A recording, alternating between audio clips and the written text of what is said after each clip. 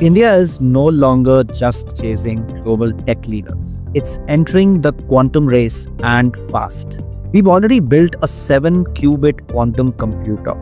And now, a Bengaluru-based startup, QpiAI, has unveiled a 25-qubit system. This is just not like a prototype.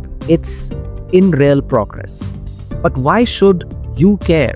Because quantum computing is about to change everything, from drug discovery to financial modeling, from cybersecurity to supply chains. Problems that take today's supercomputers years to solve, quantum could solve it in just minutes.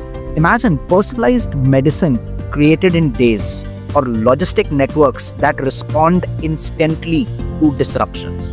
Even your bank might use quantum algorithms to detect fraud even before it happens. India knows this, and that is why they have launched the 6,000 crore National Quantum Mission. We are not just building tech. We are building the foundation for a smarter, faster, more secure world. And the best part, India's approach isn't to copy the West. It's to combine deep tech with frugal innovation to leap ahead. The quantum age is here, and India is not going to wait.